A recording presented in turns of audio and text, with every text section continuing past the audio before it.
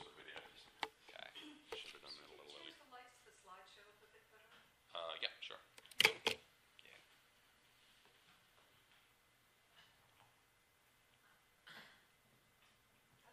That's better. Now we come see Jeff. It's okay. You don't need to see me. It's the plants that I'm here for. You shine no matter what. Oh, please silence yourself. Okay, that works, I guess. All right, so today I'm going to be talking about Jurassic Garden, decoding how to grow prehistoric plants.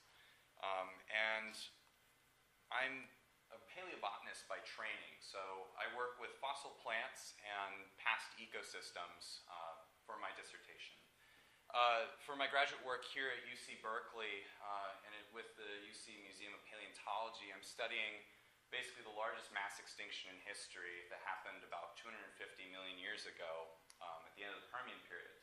My interest as a paleobotanist is looking at how and why forests across the planet collapsed and didn't recover for about 5 to 15 million years after this extinction. So if you think about a world without forests for about that amount of time, it's kind of strange. There's nothing like it in Earth's history. But unfortunately, that's another story and not one I'm going to actually delve into today. Instead, I'm going to talk about sort of the journey that's gotten me to this point and what I'm researching now. And I'm going to be talking about a group of plants that's very near and dear to me called lycopods. But before I really get too far, I want to sort of address how many of you here have heard of the term living fossil before? Okay, quite a few of you. This is a term that's used very frequently in popular media to sort of describe plants and animals that are around today that look pretty much unchanged through geologic history when you look at the fossil record. Fossils aren't live, so the term is kind of not great on that level. But the other sort of thing to think about is that modern sorts of species of animals and plants, however you define them, are not going to be the same thing you're going to see in the rock record. And they may look very similar, but just looking the same doesn't mean that genetically you are the same. Mutation is happening all the time to species and individuals through just interactions with the external environment and through just basically propagating through time. So when you see basically these sorts of similarities in body shape, you might have what we call functional conservatism. That is, organisms don't need to change their functional morphology or appearance for long spans of time because if it ain't broke, why fix it? So some good examples are horseshoe crabs, cycads, and ginkgos. They all are often said to be very ancient species of plants, but in fact, when you actually go through and do molecular work on any of these, actually at least two of these, and probably ginkgo if we had more than one species, the actual species that are alive today actually have radiated or have diversified very recently. And you wouldn't know just looking at the morphology in the fossils, which lack DNA. So, with that aside, my title is sort of misleading. I'm not necessarily growing prehistoric plants. I'm growing plants that are related to some of these plants we see in the fossil record. So, today I'm going to talk about lycopods. How many of you know what a lycopod is or have ever heard of one? All right, like maybe 4 or so. Good, great. You're going to get to learn about a really weird group of plants.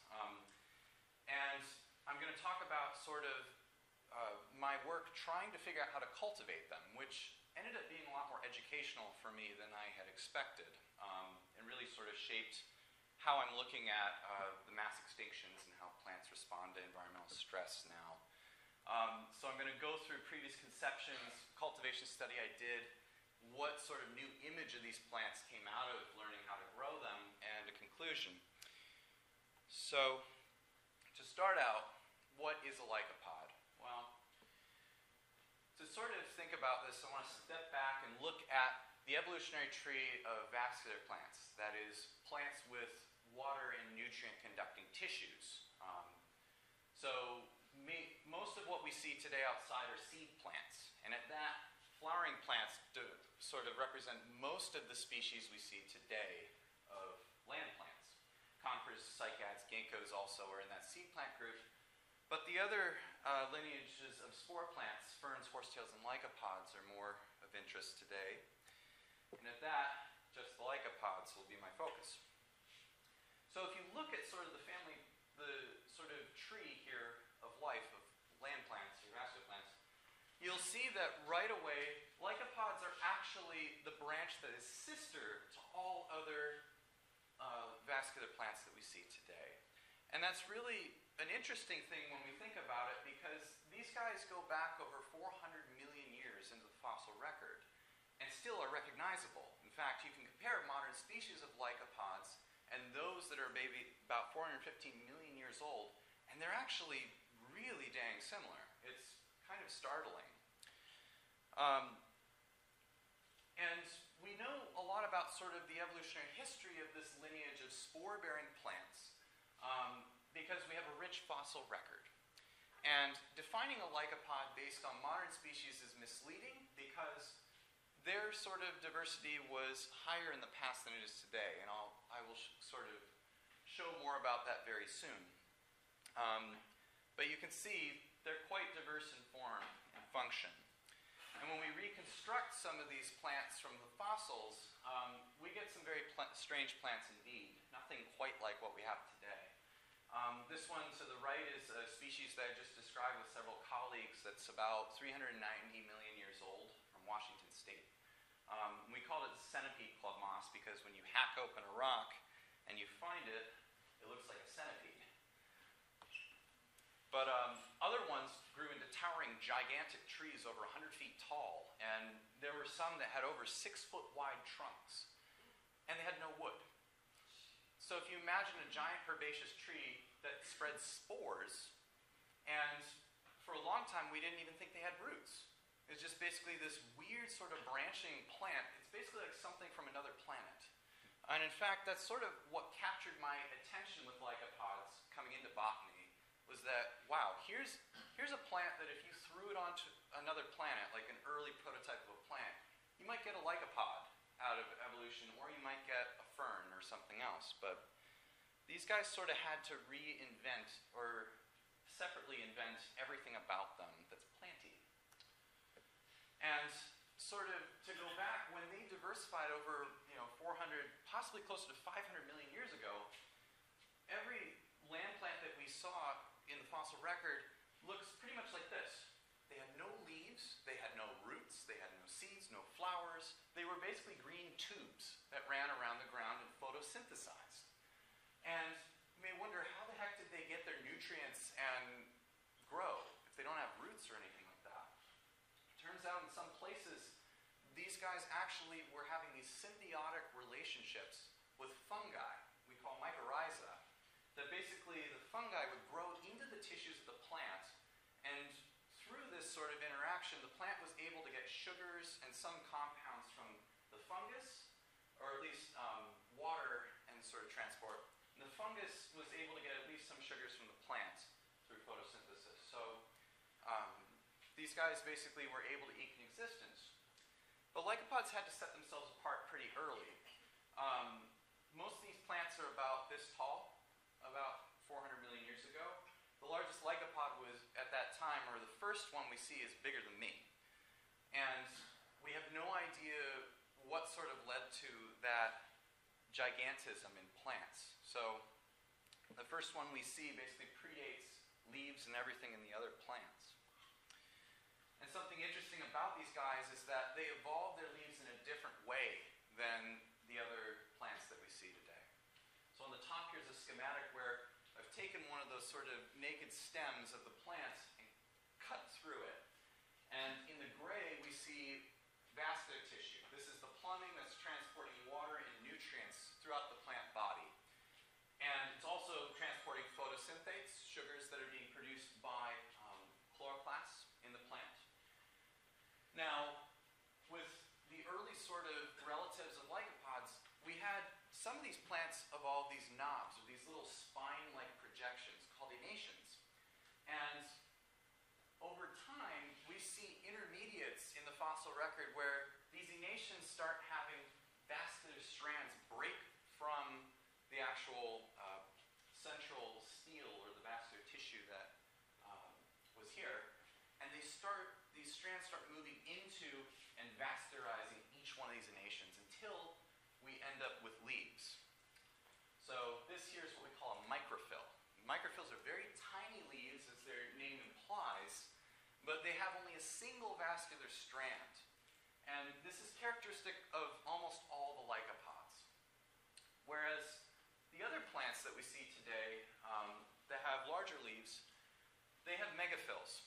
And these megaphylls have oftentimes multiple veins and are rather wide structures. And we think that they evolved based on the fossil record and intermediates that we see early in the evolution of land plants. Basically evolution from a stem system as opposed to a spine that comes out. So basically stems that were three-dimensional flattened and eventually became webbed. And you have these sort of complex venation patterns from branch systems. So when we step back and look at the lycopods, over the whole of geologic history, a lot of them are doing rather similar things, we think, functionally, but there is quite some diversity. All of them are herbaceous, for the most part. Some of the trees might have had something similar to wood, but we don't think it's true wood at all. And they basically grew with an exoskeleton of some super hard material that we aren't sure what it is yet. It's being researched actively, I think, at Stanford at the moment. But the rest of these guys are herbs. And we can see this one here is probably over 100 feet tall. Others are small scrambling ground covers. This is all that's left today.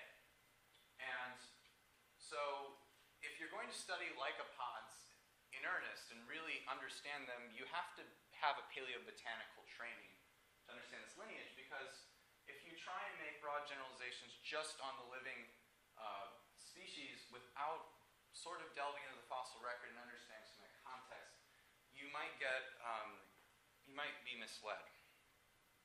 So I'm going to talk about this group here, this one lineage called the Lycopodiales. And these are called club mosses for the most part. They're not true mosses. They have actual water and nutrient conducting tissues running through their bodies, and specialized cells called tracheids that allow for that water conduction. And they have roots as well. So there's a couple traits that they don't necessarily share with mosses point for point, but some mosses do actually have water movement to their tissues. So here is sort of a visual interpretation of what these plants look like, the three living lineages today: Lycopodiaceae, Selaginellacea, and Isoetaceae. And these, oddly, this one here that looks like basically an onion is the only living relative of the giant tree lycopods. And if you can imagine this, it's only about that big in size, and it grows underwater in lakes high up in the Sierras, for instance, here in California.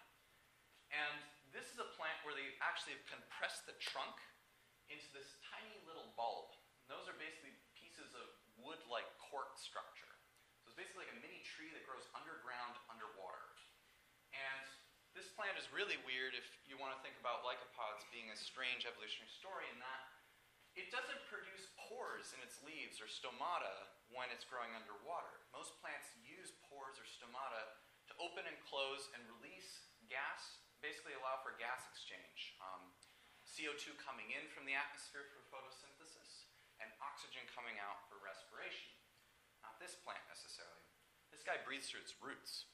And it actually sucks up CO2 through its roots, and it pumps it through gas canals, through its leaves, to transport. It's basically like a plant with lungs. However, the story changes when you take this plant out of water and grow it on land. It ditches these leaves and produces terrestrial leaves with pores and changes its photosynthetic pathway. There's very few plants in the world that can do this. And part of my research now is looking at this plant took over the world for about 5 million years. One genus of these plants was everywhere. And we don't know why, but some of those sorts of tricks that's evolved might actually be behind that. So These plants are also ecologically quite diverse despite not having many lineages left. They can occupy everything from dry, sort of rocky landscapes to the isoedes or quillworts that I just showed you that live underwater, to ones that live in trees and rainforests. Some of the club mosses I'll be talking about do that. So they're actually, they cover quite an ecological space today. Now, if you were to look at lycopods, one of the striking characteristics of them, besides having these tiny little leaves that are arranged spirally on them, is that their shoots always dichotomize. They always split in two. And they can split in two different ways. They can basically be what we call isodichotomies, which are basically when two branches are equal length at every split. So like this one on the left. And there's other ones that are anisodichotomies, which are basically uneven branching. But still, at every point, there's only two branches. Never three, never more. The roots do exactly the same thing. This whole plant is basically just like a tuning fork. It just keeps on dividing like mitosis on basically steroids. And the roots always dichotomize, and they do this. They have the same sort of diversity in form. Some have equal sorts of branching patterns, and other ones have unequal. And that's a very characteristic. That trait is found in many early land plants, and the lycopods have maintained these traits to the present, which is quite interesting. As I was saying, these guys reproduce by spores, and these spores are quite small. In fact, if you've ever seen sort of early camera flashes, flash powder that was used for early cameras is lycopod spores. They're highly flammable, and they ignite very easily because they're full of oils. But these guys basically germinate, and they have this sort of life stage called a gametophyte that lives underground. It's the sexual life stage of the plant. And it'll live underground for years, sometimes decades. And it'll produce basically this asexual part of the life cycle that we see in the greenhouse or when walking outside if you happen across one of these plants, called the sporophyte, which produces the spores. What is their energy source when they live underground? They're using these fungi. So these mycorrhizal fungi that are living in the ground, they're basically growing into these gametophyte structures. In fact, some of these gametophytes, they have hollowed out cavities that they develop specifically to house fungi.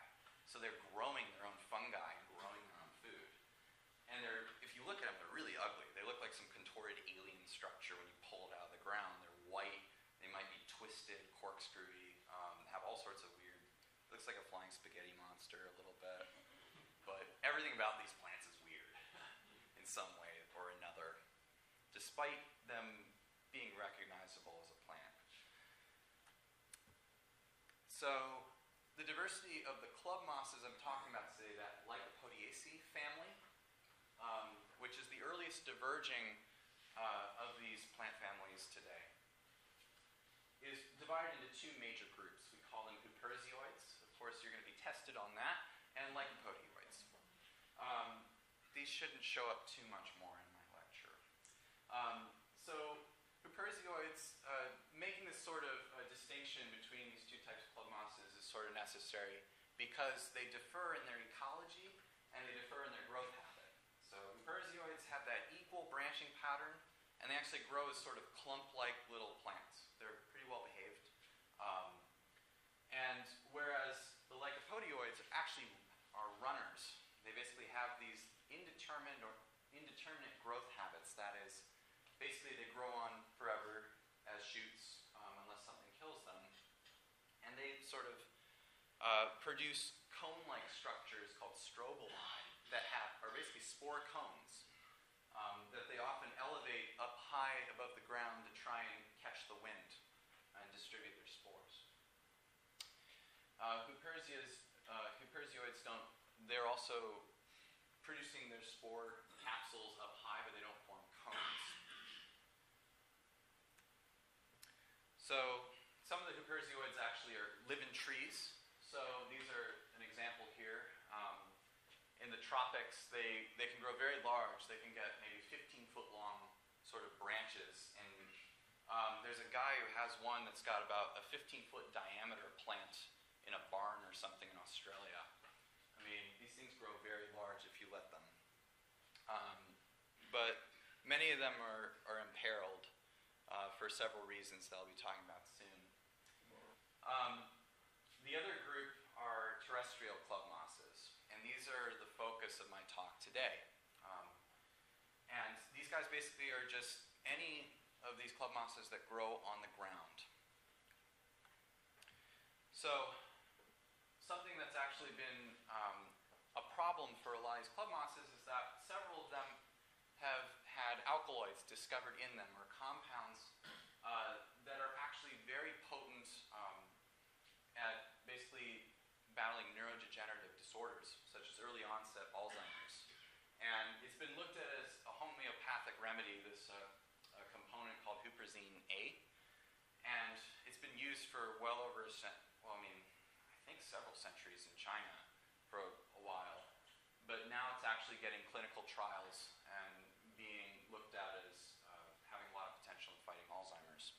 So there's been rampant collecting in places in parts of Southeast Asia that's pretty much wiped out a lot of club moss species. I mean, they're almost extinct now in China, many of the species, because of pharmacy, for the most part, which it's troubling because these plants, they grow very slowly. You can have a 2-inch tall little huperzioid, and it might take 20 years to get that tall. And the spores, as I was saying earlier, once the spores germinate, it can be several decades underground to actually form one of those little plants. So you might be looking at a 30-year-old plant. And they're very easy to just pluck out of the ground and put in a bag. So it's really been a concern. So one of the things that at least I've been interested in was figuring out, okay, well, since these are slow growing in the wild, there's got to be a way that you can cultivate them. Partially to deal with the conservation concerns, but for me as someone interested in ancient plants and fossils, trying to develop sort of a model organism or a plant that I could use to test sort of hypotheses in the past about environmental conditions, say at mass extinctions. They're the perfect guinea pigs for that, since they survived all the mass extinctions and are doing basically the same thing. So what sort of has prevented these plants being in cultivation so far? Why don't we see lycopods in all of our florist stores? And why don't we all know what they are? Well, I think that a lot of it has come down to how we view these plants historically. And by that I mean well over a century of thinking about these plants. Historically, lycopods are similar to ferns in that they produce spores, and they are vascular plants. However, from there on, it starts getting really iffy. Ferns and lycopods are not any closer related than lycopods and flowering plants, or conifers, or anything else for that matter in that tree I was showing earlier. So while it's convenient to put spore plants together for books and publications and journals, it's actually, I would argue, destructive in the case of the lycopods, because now ferns are a lot easier to work with in cultivation. We know a lot more about them than the lycopods, and a lot more people study them. And as a result, we attribute what we understand about ferns to lycopod biology, and we assume that lycopods play by the same rules. Problem is, they've been around about 100 million years longer than ferns, and they evolved in a very different world than ferns ever did. So, this might be a problem.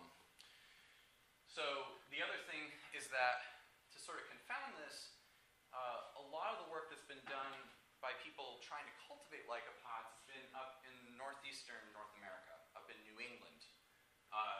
And in those areas, you can find club mosses growing abundantly in understories of forests, alongside, lo and behold, understory ferns. So when you look at a picture like this, you go, okay, well, if I can grow that fern in this soil, I could probably grow that lycopod in the same soil. When you do that in the greenhouse, it doesn't work, actually. That fern will grow in there, but the lycopod won't. So, something's wrong. So when you look at accounts of people who've tried to grow these plants over time and have had sort of spotty success to complete failure, more often complete failure, they usually suggest that you go by these following guidelines. You should have an organic, rich, acidic soil to grow these plants in. They like it in cool, shade, and moist environments, and you should never, ever fertilize them. Because in these forests, it's pretty nutrient poor, and so the plants shouldn't be getting much nutrients in captivity or cultivation. And while they suggest these sorts of parameters, and they go by this religiously in their attempts to cultivate them, they try and sort of explain why their attempts didn't work. Okay, so those sorts of recommendations they have are what everyone else recommends. So something must be wrong with what they're doing. So they'll suggest that, oh, well, maybe the plants that I got had damage to their roots. So they're sensitive to root disturbance. They just don't transplant, flat out. That's a possibility. The other thing is that, as we were just talking about with the gametophytes, we know that some parts of the life cycle are tightly knit relationships with these mycorrhizal fungi. Sometimes mycorrhizal fungi can be very difficult to work with in a greenhouse or in a pot. If you're fertilizing a plant or just in general trying to culture them, you might not be able to get the right mycorrhizal fungus to associate with the club moss. So that's another possibility. And then environmental quality in general. Is it just that you have crappy conditions to grow them? And that could happen. So after reading a lot of these accounts back in high school, I decided to start trying to grow these things as a hobby at home, and eventually at the University of Washington, their botany greenhouse. And I tried to take all those considerations into account. All right, gotta be careful with the roots, gotta keep them in an acidic, organic mix in a cold, shady place, like a fern. And this looked good for about maybe a month or two, and then after these pictures were taken, they all died. They rotted prematurely. And I couldn't figure out what was going on. And I went through about a year or two of trying to pot them up in those conditions and losing them. And I eventually got to the point where I got so frustrated, I took my last cuttings that I had and I stuck them into a pot of clay and just said, okay, just have at it. And I left them on the greenhouse bench to die. And several months went by, I didn't check on it, and the greenhouse staff kept on watering and fertilizing it. And eventually someone told me, hey, you should look at this pot over here. There's something really weird growing out of it. And I came over and I pulled the moss off, a moss layer, and pretty much this is about what I saw. There's lycopods going crazy in there. And I couldn't believe it. I mean, this was everything against what I'd been told to grow them in. And it was in full sunlight, like really bright light. So everything that we had sort of conceptualized about these plants wasn't working. And I only had one species to look at for my track record. So I decided, okay, well, this is interesting. I might as well try and see if it works for other species. So my questions again were, why mineral soils? Why clay? Why full sunlight? Why does that work? And again, are these conducive to not only that species, but other species and other whole genera of plants in the club moss group? So I did my study at University of Washington just after that. And I sampled across pretty much the family tree of club mosses. And I got a pretty good sampling of about 9 genera. And these included a lot of different growth habits, as we can see. So there is some ecological diversity within the span of species that I selected. What I found that was interesting right off the bat, I started contacting herbariums and researchers all around the country, trying to find people who could go out and collect these things from the field. Again, nobody's growing them, so you've got to find someone who can do that.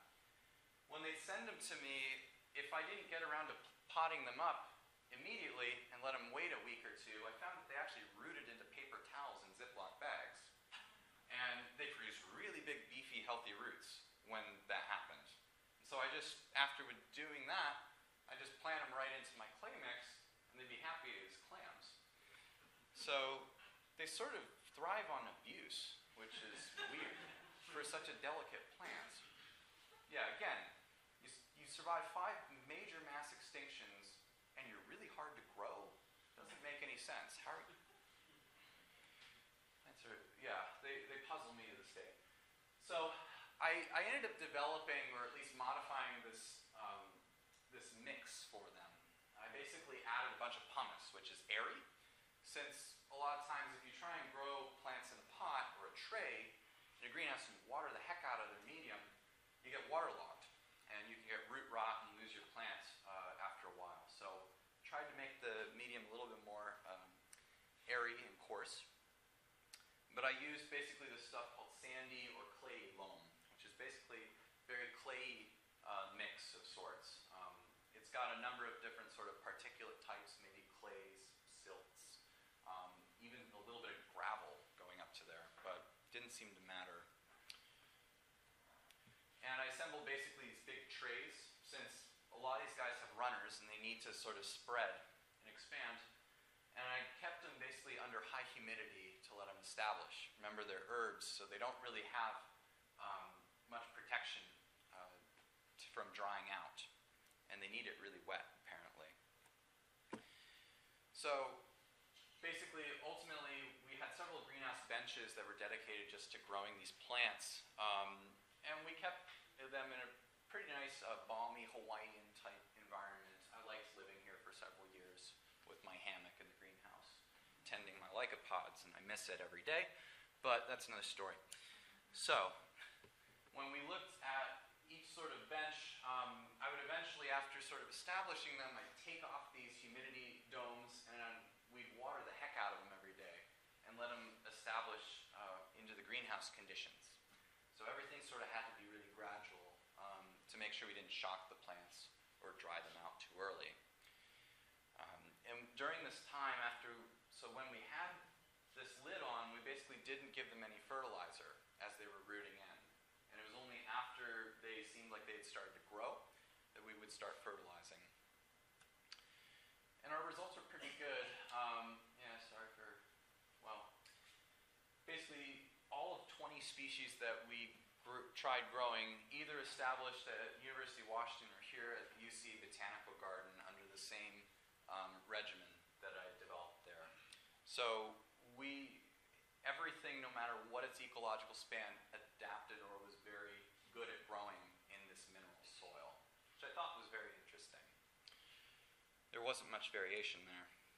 And this is basically eventually what our colonies started looking like. Basically looked like a Dr. Seuss forest in miniature in most cases. And these plants were doing so well that eventually they'd overshoot their carrying capacity and have these mass die-offs because they basically root bound the whole pot. So there were a lot of work to keep maintained because I'd have to constantly be propagating them in different ways. So I would basically take cuttings of shoots and put them in those bags again, abuse them for a little while, and then plant them. And they seem to respond quite well to that. So based on what I found with sort of trying this new medium out and seeing that it worked, sort of got me thinking about, okay, why don't I go back to their environments and look at what sort of soils these plants grow in and what conditions do they actually like? Is it safe to say that they're all understory plants that like to live with ferns and really rich sort of humus, or at least sort of organic soils? Before I did that, I started looking at, okay, what didn't work in cultivation and what were things I needed to watch out for? First, number one thing was drying. These plants have no capacity to deal with drying.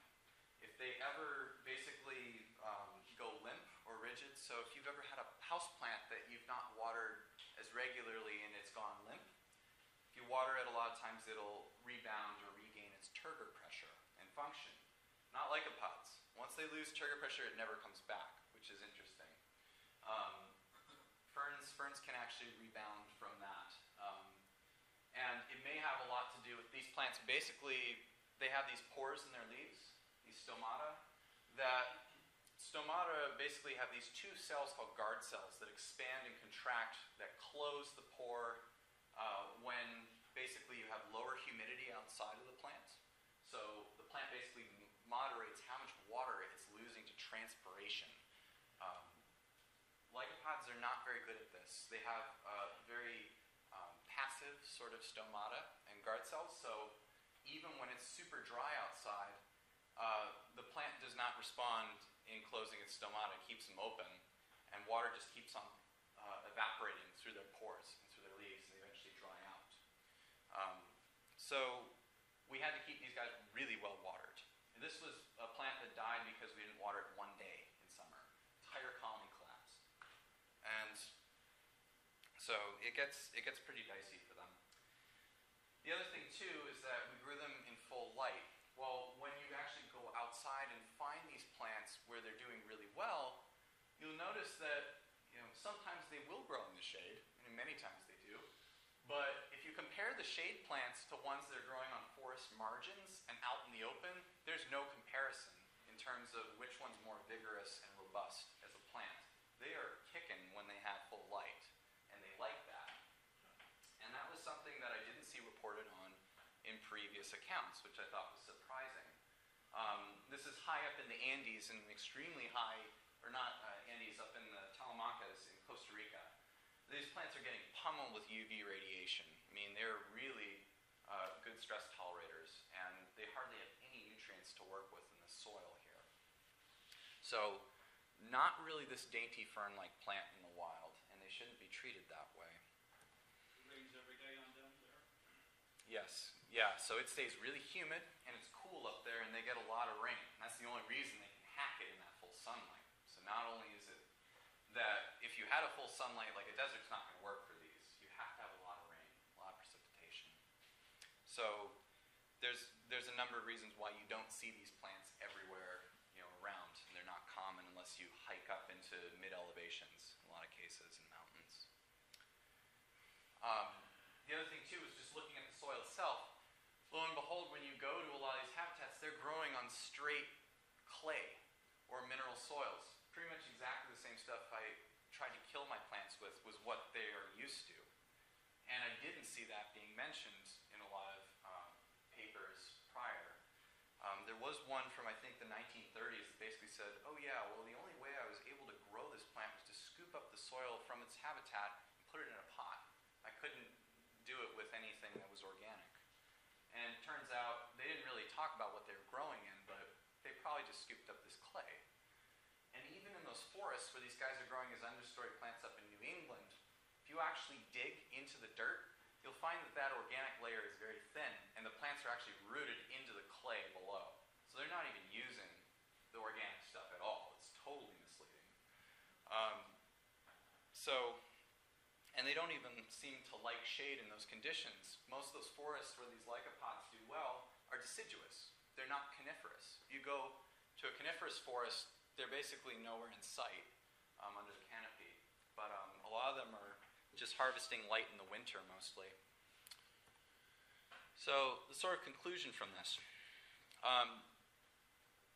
Past sort of failure in cultivating these plants, was it really because they're sensitive to root disturbance?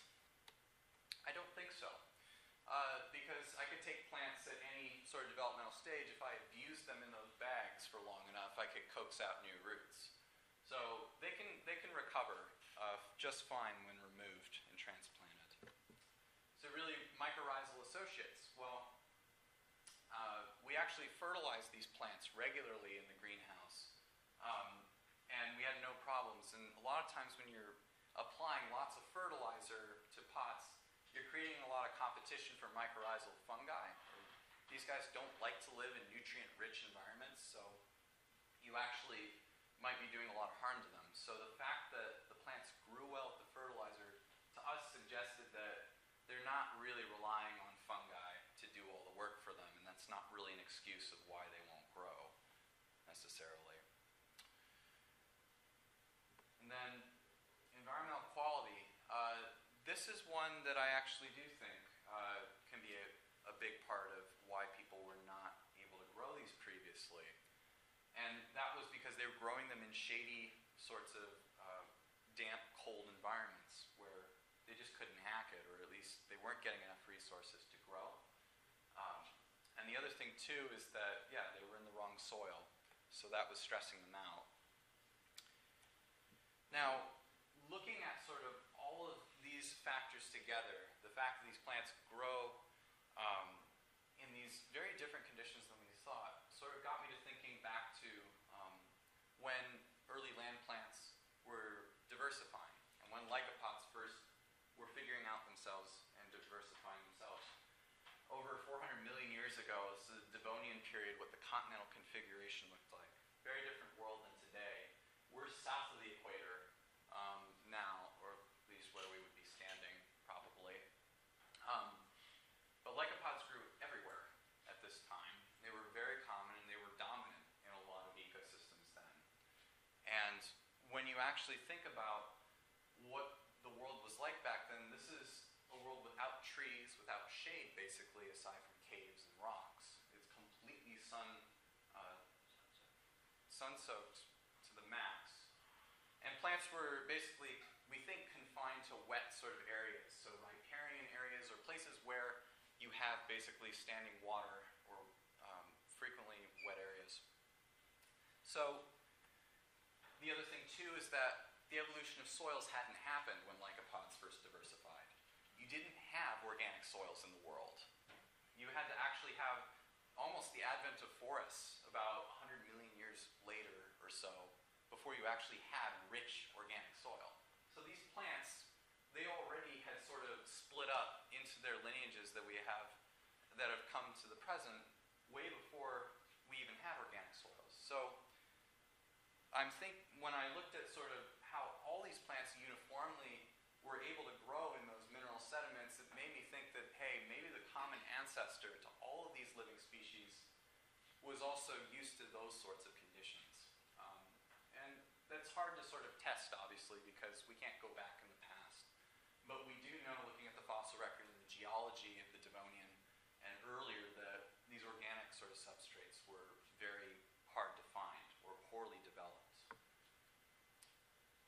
And at that, I wanted to sort of give my acknowledgments and thanks to the University of Washington Botany Greenhouse and the UC Botanical Garden, their staff, and all the individuals that have helped with maintaining the plants and helping me publish these works. Thanks for your attention, guys.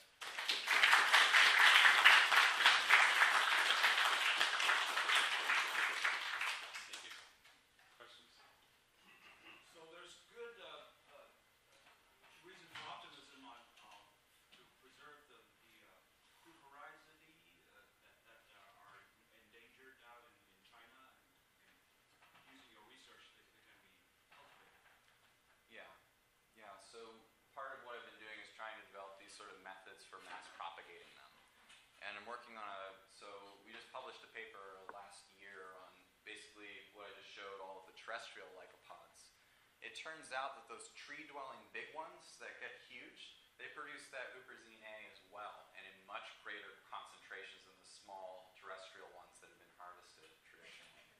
So we're now working on mass propagation, a paper on mass propagation of those, so they can establish plantations of them for that purpose.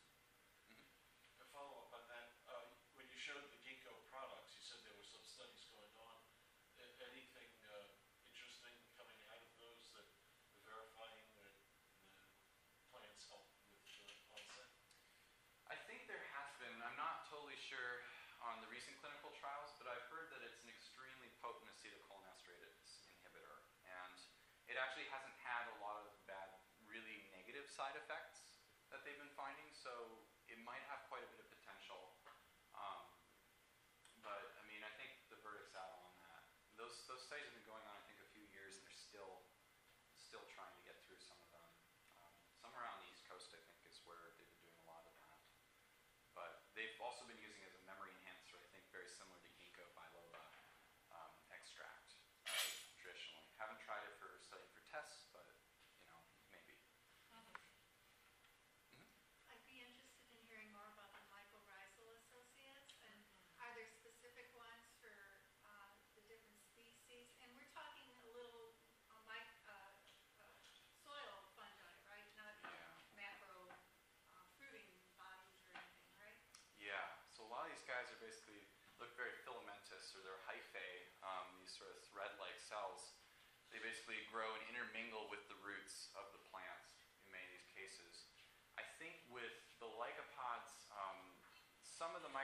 associates that are with them are not really that specific.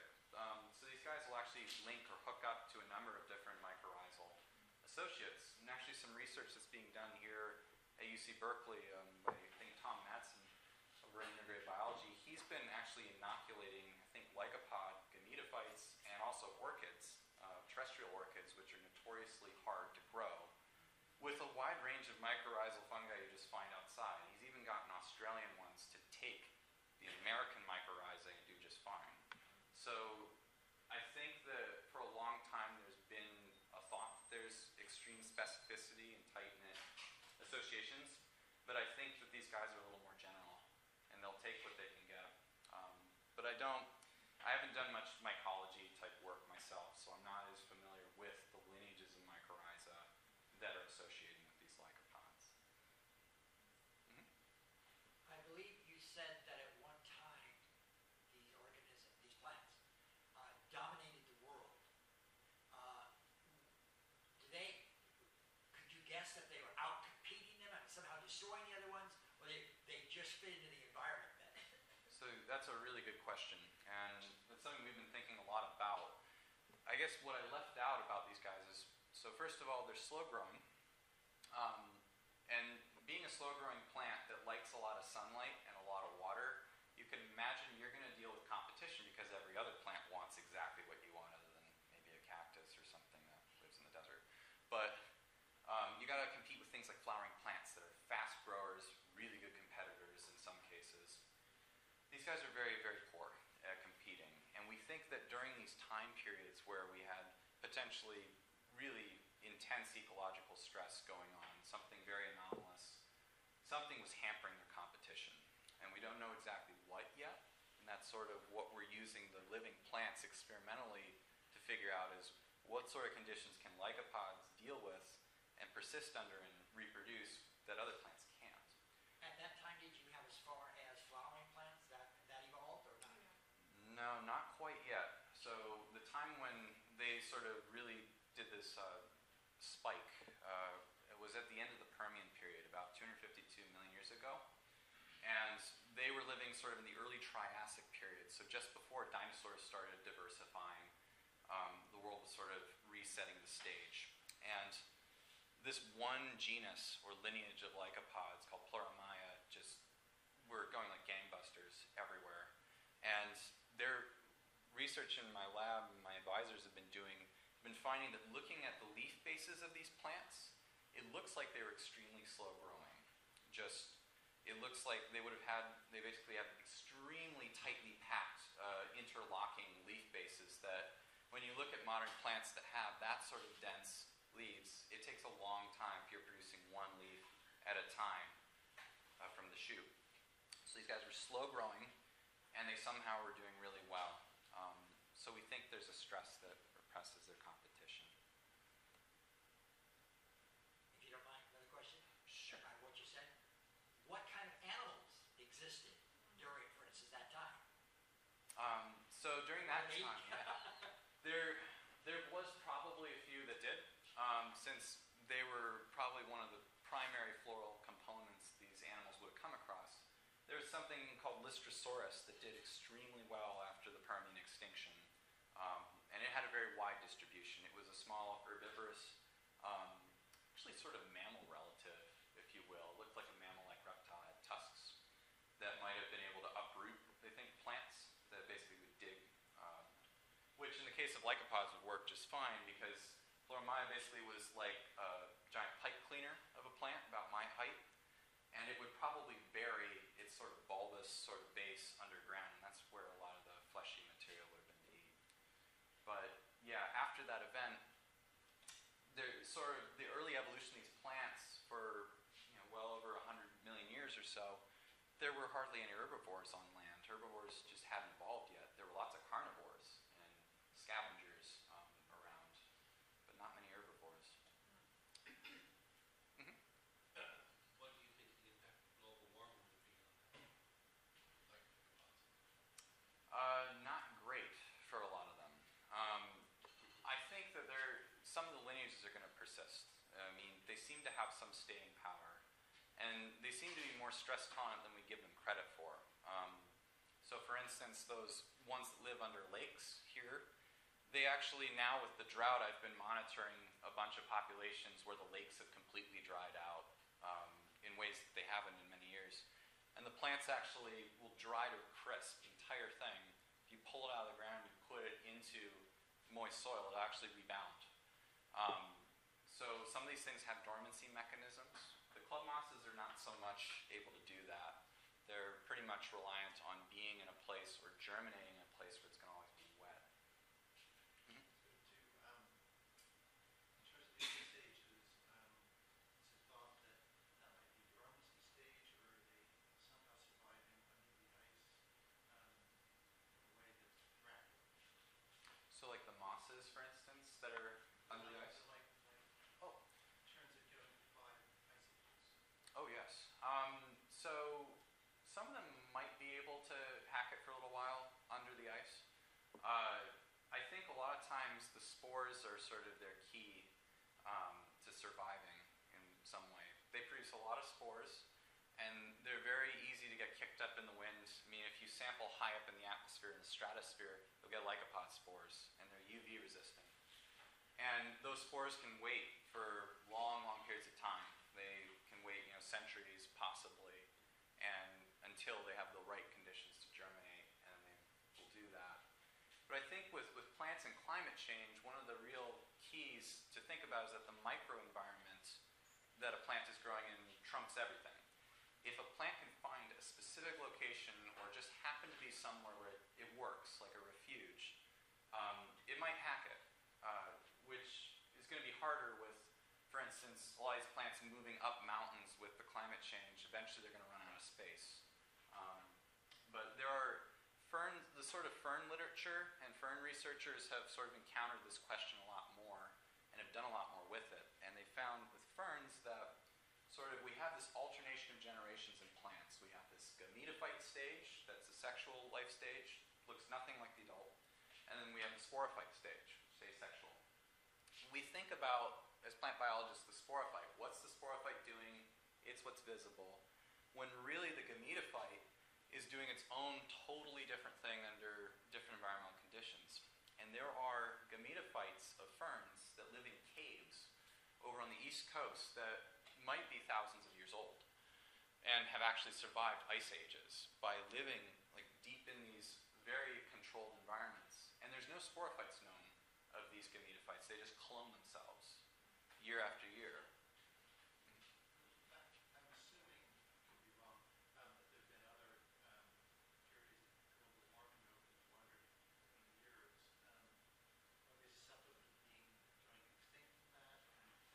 And how did they survive during those periods of time? I think that they definitely are susceptible to it. I think the only reason that a lot of the lineages that like the water are still around is because they happen to find one of those niches or microenvironments. And that's sort of the tricky thing with the fossil record is that we have a very patchy sort of record. I mean, we only have a few sites for something like that whole mass extinction. There might be 20 sites around the world that are known at that time. And just because you don't see the plant in that spot doesn't mean it's eking its existence somewhere else. So I think that microenvironment thing is one thing.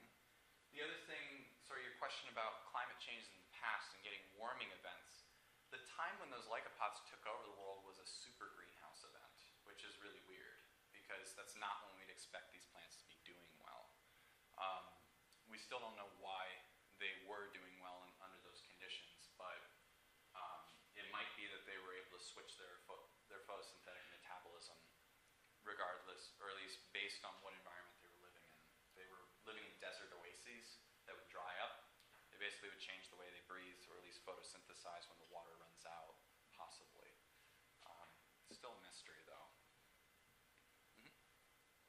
I don't understand how multiple carnivores could exist. You've got to have some kind of a base food, plankton or something. Yes, so there are bases to the food chain, but a lot of times, so the weird thing is sort of when the land was getting invaded back, in the Devonian period or so, about maybe 500 million years ago, prior to that, the first animals we see in the fossil record, they're all carnivores on land. And think hypotheses based on that, saying that, hey, they're feeding off of basically detritus and like meat that's washing up dead animals and carcasses that come up on shore. And they're also eating, I mean, they eat each other too. I mean, being a carnivore, it's cheaper and easier. I mean, you don't have to have as nearly as efficient a gut. You don't have to support a whole microbiota that can digest plant material.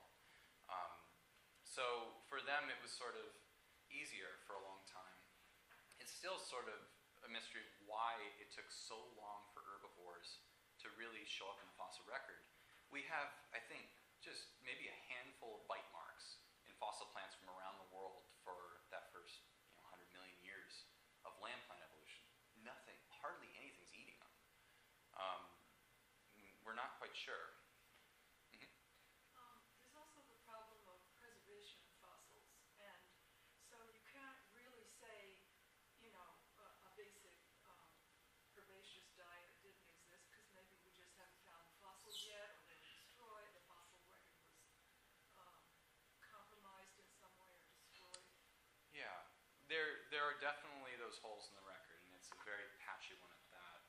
There has been a lot of research that's been done on coprolites, fossilized excrement of animals, and we have a very wide sampling that corresponds with pretty much everything that we have what we call macrofossils of, or body fossils of. We have basically coprolites that seem to go toward those. And in those coprolites, we very rarely find what would have been like fresh plant material. We do find spores occasionally in there, and it's not certain whether the animals were eating those spores deliberately or by chance. And more recently, there have been some discoveries of intact plants at a site called the Rhynie Chert.